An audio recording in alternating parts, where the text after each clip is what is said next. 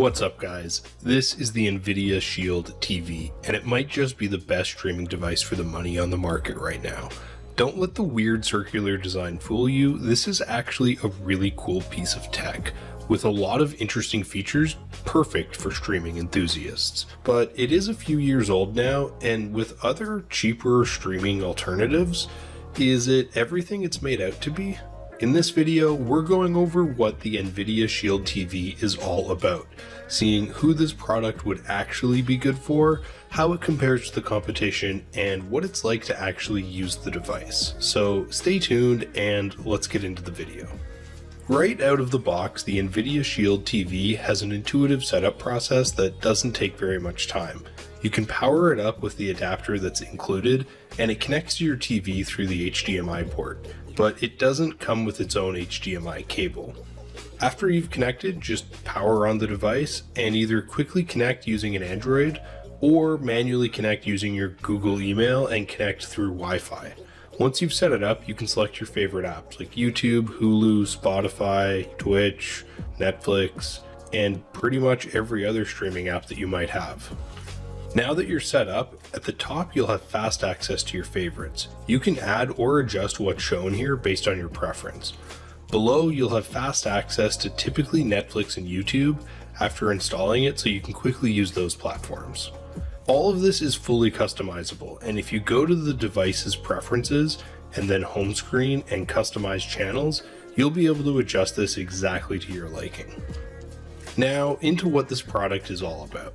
It has an unobtrusive cylindrical design with a compact form factor that's designed to rest just below your TV, and it's robust enough to stay in place even when it's plugged in.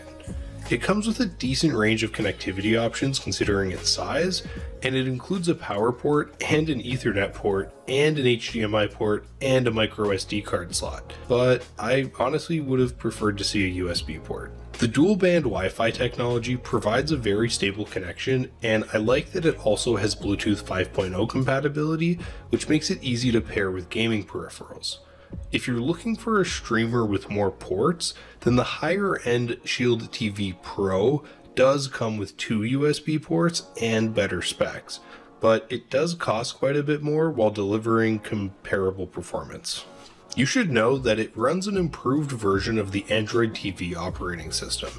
Like I talked about before, it allows you to customize the home screen to your liking, and it organizes your favorite apps and content into rows to keep your preferred media easily accessible, which makes it very easy to navigate. The interface has thousands of apps and supports most major streaming channels, including Netflix, Amazon Video, and Spotify.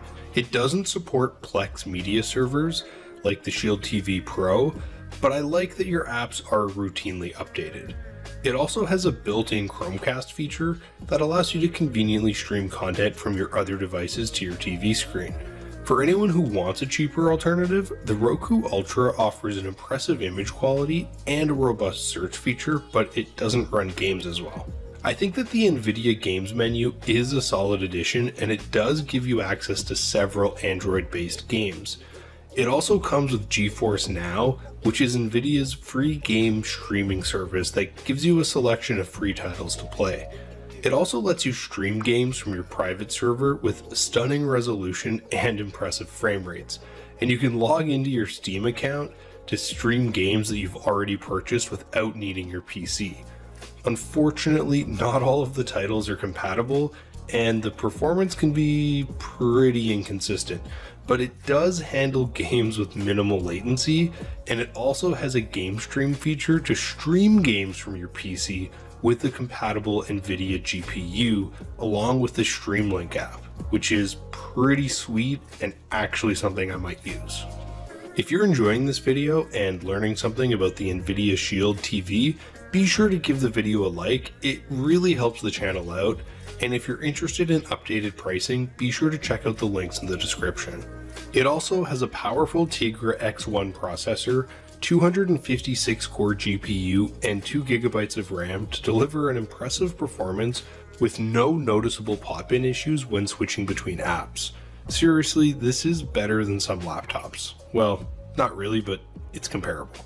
The picture quality lives up to the hype, and it loads 4K HDR content faster than many of the cheaper competitors to produce a stunning detailed image. I like that it supports Dolby Vision and Atmos, which provides a more immersive viewing experience. I also thought that the AI upscaling noticeably improved the picture quality of SDR content. Even though it can be pretty aggressive at times, you do get 3 levels to suit your preference. But a friendly reminder, don't AI upscale a movie, as already been done. The triangular shaped remote feels comfortable in your hand, and it produces a standard media controls as well as a dedicated Netflix button. I like that it has an automatic backlit feature that improves visibility in darker conditions, and it has a useful Find My Remote function on the menu. It's also nice that it runs on AA batteries, which is a step up from the previous model, but I would have honestly preferred a rechargeable battery. It also has a built-in microphone with Google Assistant support, so you can program routines and control a limited number of smart devices, but it's also prone to misinterpreting commands on occasion, and you can also set it up with an Alexa if you need to. Overall, the Nvidia Shield TV is a high-quality streaming box that excels at just about everything.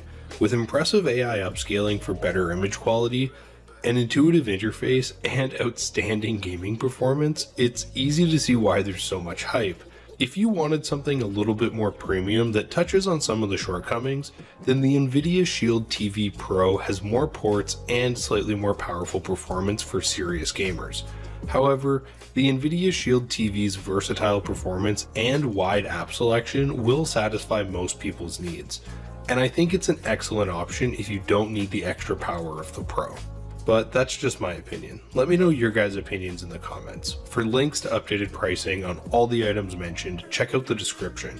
And if you guys learned something or you found this video helpful, be sure to give it a like and subscribe if you're new to the channel and you like short, informative tech videos. Till next time, I'll see you guys later.